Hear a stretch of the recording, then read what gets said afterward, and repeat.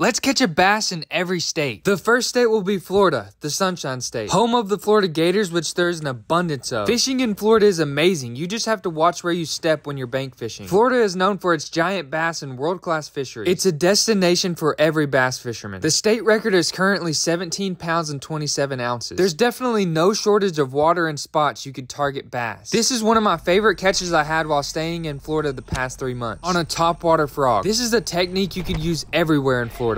That's a pretty good one right there. That's a good fish. Oh, stay down. Stay down. That's a big one.